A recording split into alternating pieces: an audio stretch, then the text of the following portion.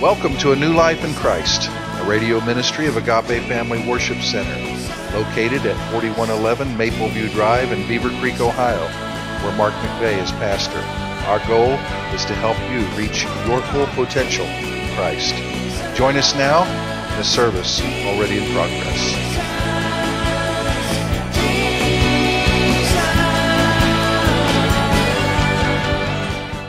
The Apostle Paul begins to tell King Agrippa, who was a man of eloquence, he was a man of the Sanhedrin, he was a Pharisee of Pharisees, and King Agrippa understood the Apostle Paul even from the time he was a little boy, how he had been trained and equipped and set in order with things concerning Jewry. And it's important for us to know that there are times in our life where that we need to stop and abruptly turn and make an about face of where we began in life to where that God is steering us. I really feel that in my spirit, and that God needs to get a hold of us in a way that we will no longer continue in the old path that we once walked in fear, doubt, and unbelief, but truly to make a new direction, a new port of our life to where that we're going to begin to walk in a different way. I believe that with all of my heart. There has to be a drastic change overtake us when we begin to accept Jesus Christ as the Lord of our life.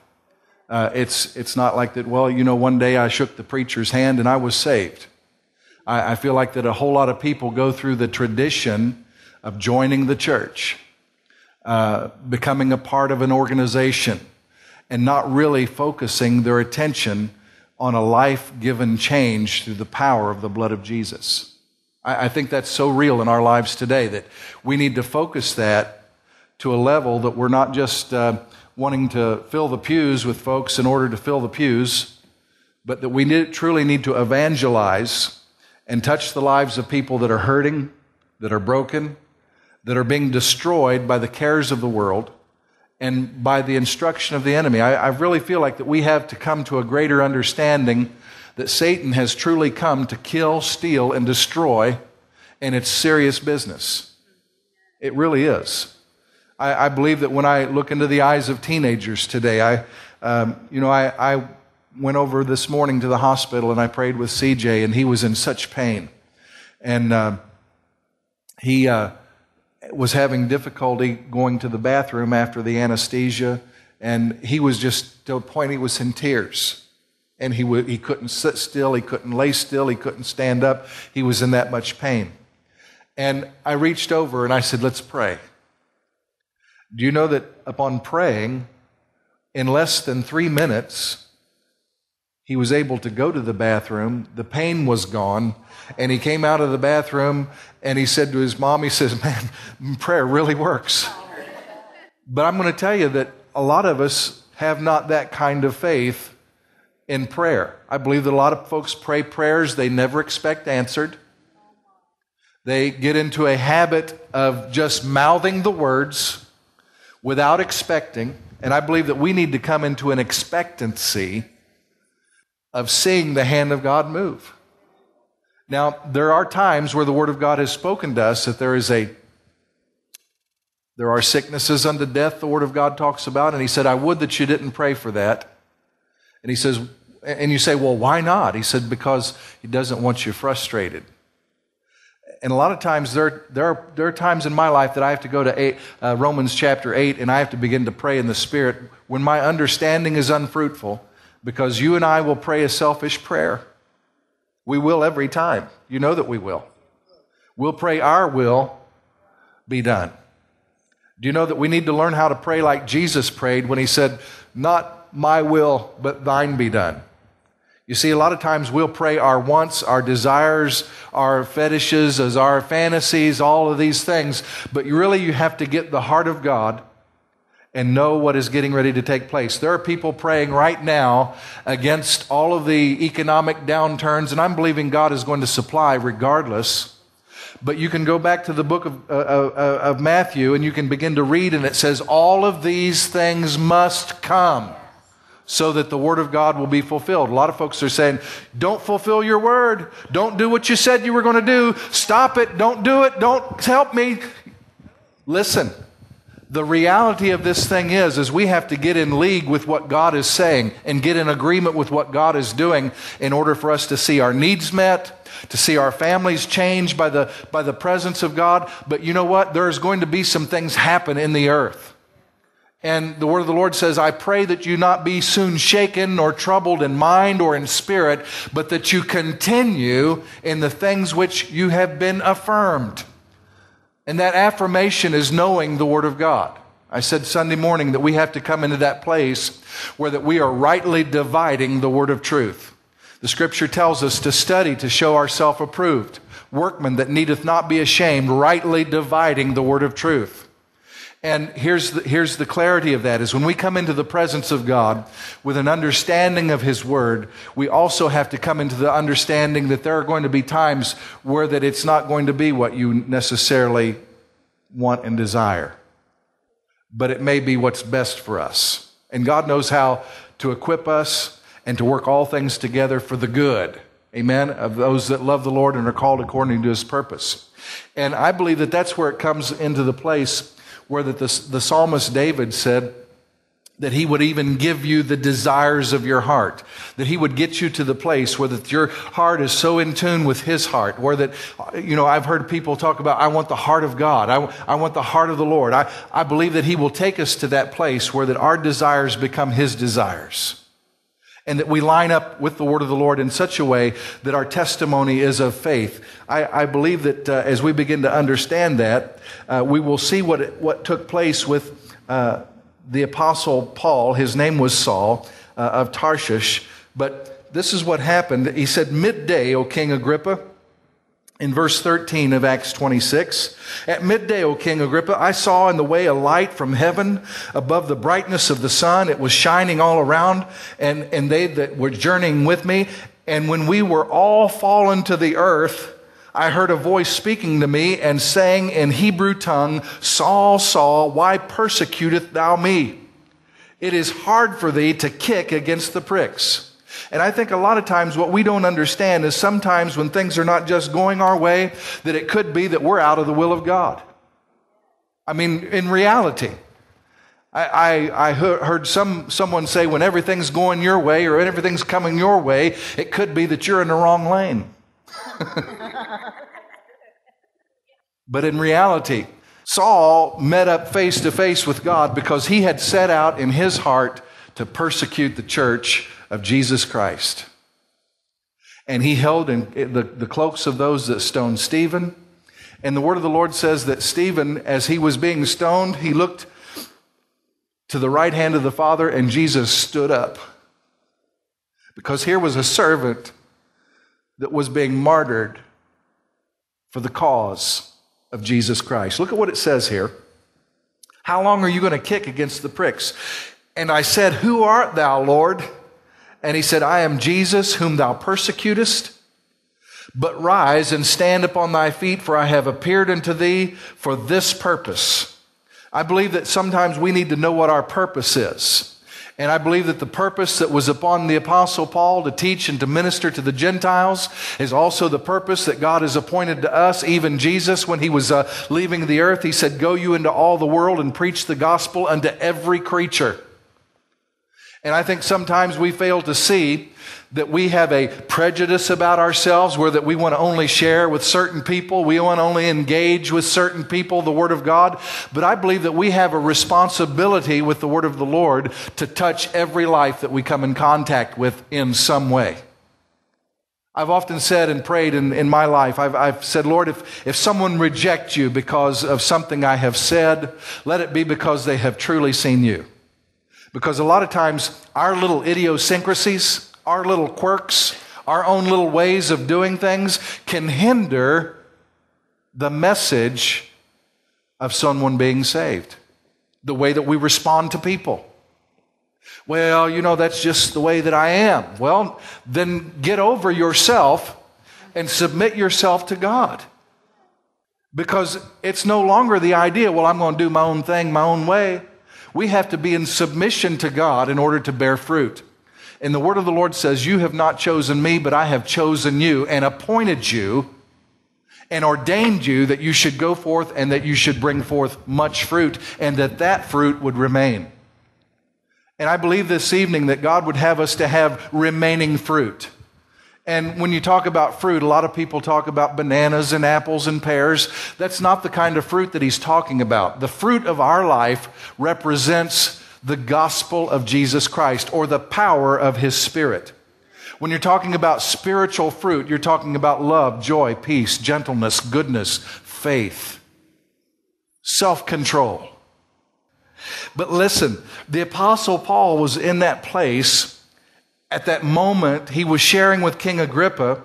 He says, I was not disobedient unto the heavenly vision, but something got a hold of me. He says, this is what the Lord said to me. I am Jesus who you persecute, but rise and stand upon your feet, for I have appeared unto you for this purpose, to make you a minister and a witness, both of these things which thou hast seen, and of the things in which I will appear unto you. In other words, I'm going to show you some things that are getting ready to come. Delivering you from the people and from the Gentiles, and unto whom I will send you, to open their eyes and to turn them from darkness to light, and from the power of Satan unto God, that they may receive forgiveness of sins and inheritance among them which are sanctified by faith that is in me.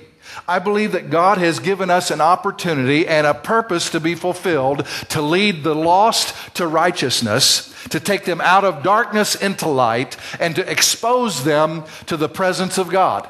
I believe that with all of my heart. How effective are we doing that? I don't believe that we're to try to find out a new and new way of doing things. I don't think that we're needing to look for something else to appease people. I believe that the gospel message of Jesus Christ, preached plain and in truth and in love, still is effective. And I believe that we, through the testimony of Jesus Christ, can be effective when we submit ourselves to God. The purpose is this: don't tire. Don't grow weary in well-doing. For in a time that you think not, you're getting ready to receive the harvest.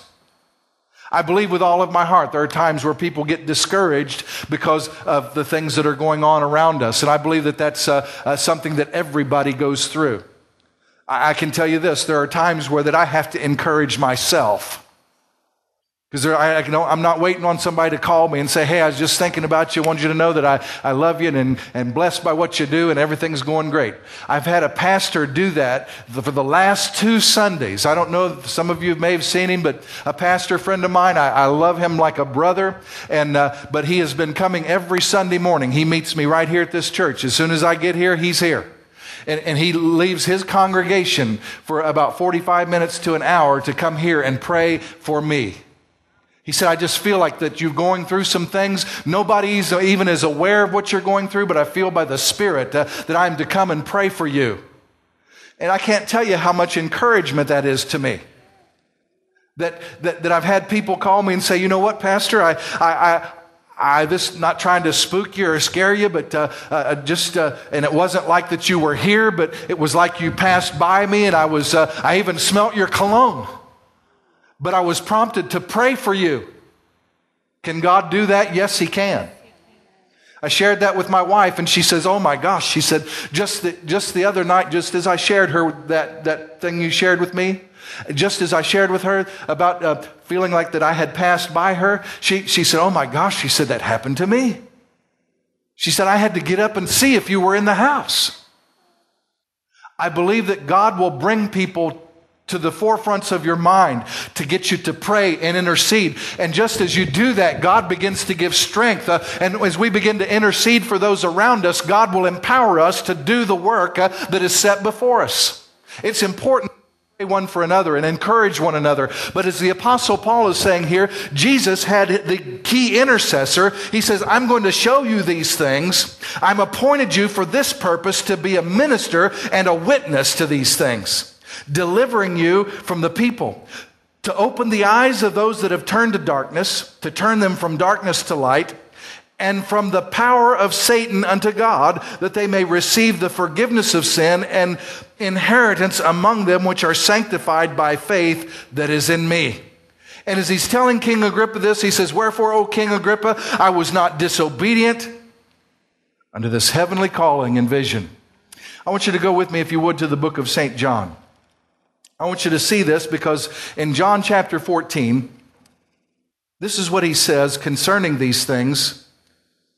Philip said unto the Lord, show us the Father, and it will suffice us. I believe that there are those even today that want to see Jesus. Well, just show me that God's still working.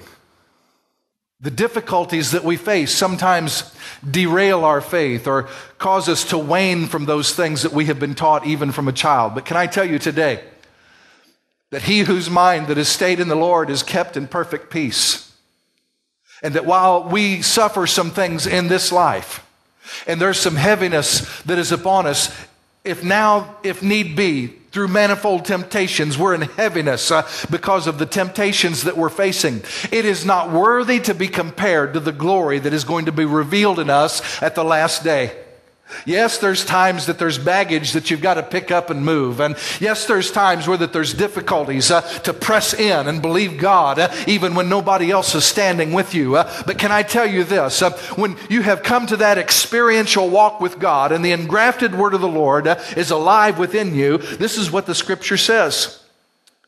Jesus said unto him, I am the way, the truth, and the life. And no man cometh unto the Father but by me. If you had known me, you should have known the Father also. And from henceforth you know him and have seen him.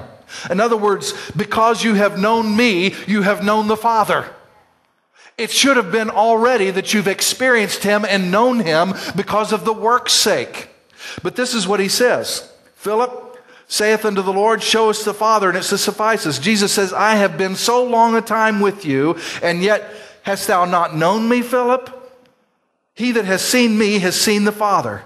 And how sayest thou, show us the Father? Believest thou that I am in the Father, and the Father in me? The words that I speak unto you, I speak not of myself, but the Father that dwelleth in me, he doeth the works. Believe me that I am in the Father, and the Father in me, or else believe me for the very work's sake. Verily I say unto you, he that believeth on me, the works that I do shall he do also, and greater works than these shall he do, because I go unto my Father. And whatsoever you shall ask in my name, that will I do, that the Father may be glorified in the Son. And if you shall ask anything in my name, I will do it. If you love me, keep my commandments. And I will pray the Father, and he shall give you another comforter. Now, this is the part that I love so much because, in my mind that is so short-sighted at times, in the frailty of this flesh, I don't know about you, but I have to deal with this flesh on a regular basis. I have to deal with the flesh on how I eat. I have to deal with the flesh on how I rest. I have to deal with the flesh on how I respond to people sometimes. And it's sometimes a difficult thing. And without the power of the Holy Ghost, it is impossible to be pleasing to God. Because the flesh cannot please God. I've resigned that fact that your flesh will not please God. I don't care how you dance. I don't care how you shout. I don't care how you run the aisles. The flesh cannot please God. Period. It won't. Because the flesh man or the flesh nature is at enmity with God. It is born in sin and shapen in iniquity. And in order for it to line up, we have to mortify it through the Spirit. And here's the key. Look at this. I love this part. If you love me, keep my commandments, and I will pray the Father, and he shall give you another comforter, that he may abide with you forever, even the Spirit of truth, whom the world cannot receive, because it seeth him not, neither knoweth him, but you shall know him, for he dwelleth with you. And I have this underlined in my Bible. It says, and shall be in you. I thank God this evening that through the power of the Holy Ghost, I don't have to find the anointing at appropriate times, but I can walk in the anointing of God continually. I took some bread over to some folks at where I work, over at the Newcomers, and one of the ladies said to me, said, Mark, you just all the time, so refreshing. Every time you walk in the room, it seems like that all hell can be breaking loose, and you can walk in the room and everything just quietens out and smooths out. I said, well, I can tell you this, it's not me. She said, well, I can tell you this, we need more of people like you. But listen, we can diffuse things or we can infuse things. We can bring peace to a situation, or you can pour gasoline on the fire. And the responsibility of the child of God operating in the power of the Holy Ghost is not to bring warlike messages in problematic areas, but to bring peace and deliverance to the captives. When we come to that understanding, we will begin to see that it is no longer I that does anything, but it's Christ that does the work in us through the Comforter, the Paraclete. He that is within us. Look at what it says, and shall be in you. I have that underlined in my Bible. And I will not leave you comfortless. And I like that because it says in my margin that word comfortless means orphans. Will not leave you fatherless. Talked to a fellow today and he says, my dad was never really a dad to me, but my granddad was. He's going through some situations and difficulties in his life right now, and he says, if I could just sit and talk with Pap. And I said, what you need is a talk with the Master, because he will not leave you as an orphan. And he says, well, I just don't know if I even believe that. He said, but I sure do get a lot of comfort out of talking to you. So I said, if I had a Bible, I'd show you something.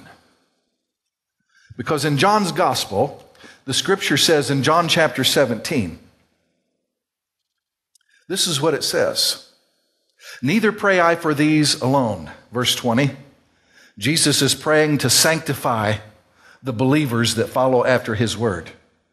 He says, in 20 he says, neither pray I for these alone, but for them also which shall believe on me through their words, that they may all be one, as thou, Father, art in me, and I in thee, that they also may be one in us, that the world may believe that thou hast sent me. And the glory which thou hast given me, I have given them, that they may be one, even as we are one.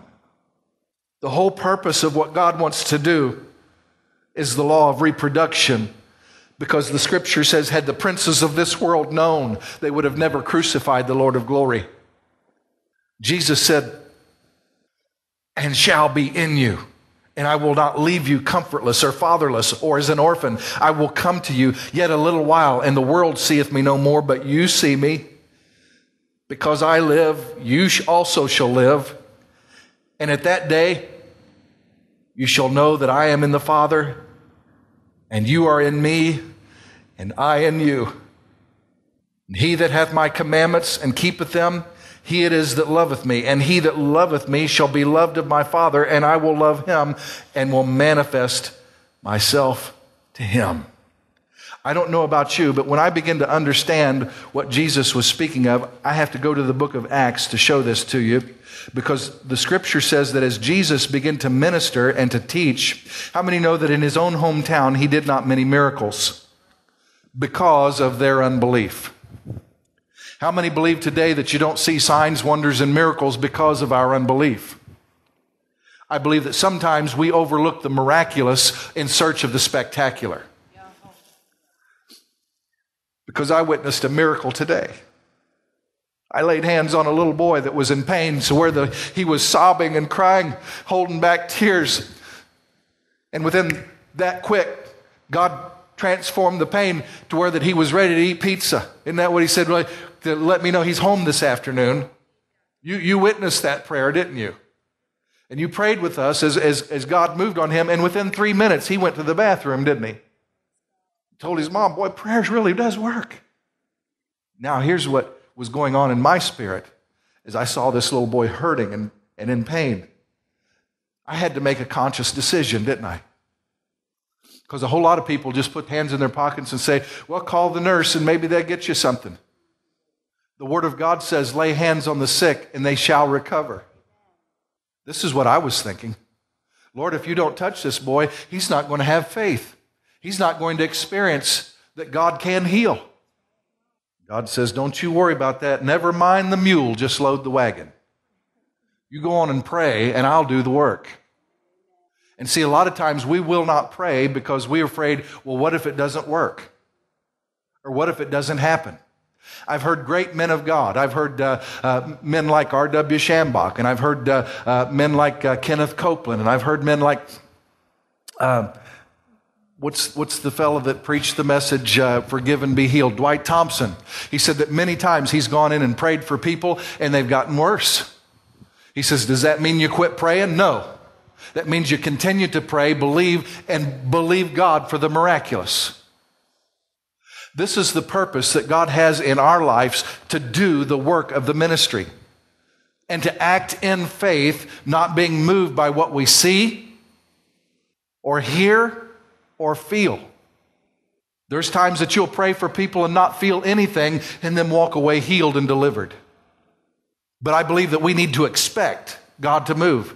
I don't know if early in when we first arrived here in this building, there was a man that came here and he had a large tumor right here on his neck. And he had it covered and it was just dripping. And he was going into the VA hospital the next day. And his wife brought him here because they had been to church, getting prayer for this guy. Because they said if something didn't happen, that he was going to die of this throat cancer. He stood right here. We laid hands on him and prayed. I drove out to the VA hospital where he was supposed to be, and he wasn't there. I thought, man, this is faith. Oh, he must have died. 3 months pass. I hadn't heard anything. This fella comes in, and his neck was as clean and normal as mine, and I didn't recognize him. And after the service, he walked up and he says, you don't remember me, do you? And I said, I guess I don't. He said, I was the guy that you had that big thing on his neck. Remember? And I did. Immediately, I recognized him then. He said, I went to the hospital and the thing just dried up and went away. And he said, it was biopsied and everything. It was cancer. And he says, I'm totally healed. No cancer. So a lot of times you may pray for somebody and not feel anything. But believe God, it's coming. And I don't think that we're to get to the point where that we're pray only if we feel like it. We're to pray with expectancy, believing God for whatever the need. In Acts chapter 1, the scripture says, the former treatise have I made, O Theophilus, of all that Jesus both began to do and to teach. How many know that not everybody received his teaching? As a matter of fact, when he moved in, it was much like the Apostle Paul. There was either a revival or riot. And generally, it was those that caused a great stir as Jesus began to minister. Jesus, as he began to touch through the lives of people, the scripture says that not everybody believed, and there was many that did not believe. Even his own disciples, when he would begin to teach, like, unless you eat of my flesh and drink of my blood, they would say to themselves, how can this thing be? And the scripture says that 70 disciples left and never walked again with the Lord. And Jesus turned to the 12, and I believe that he stared Peter right in the eye. Said, are you also going away? Peter said, to whom shall I go? Thou hast the words of eternal life. And I believe that when times get difficult and problems arise in our life, that's exactly where we have to stand. To whom shall I go? There are going to be times in each of our lives where that we're going to face difficulties, tragedies, and instances in our life that we would like to run as fast as we could run. But there will also be found knowing to whom are we going to go. He has the words of eternal life. Thank you for tuning in today to A New Life in Christ, a radio ministry of Agape Family Worship Center. We hope you've been blessed by this message and encouraged to pursue a deeper relationship with Christ. Please feel free to contact us or visit us at Agape Family Worship Center, 4111 Maple View Drive, Beaver Creek, Ohio, 45432. Sunday service, 11 a.m., Wednesday night at 7 p.m. Until next week, God bless you is our prayer.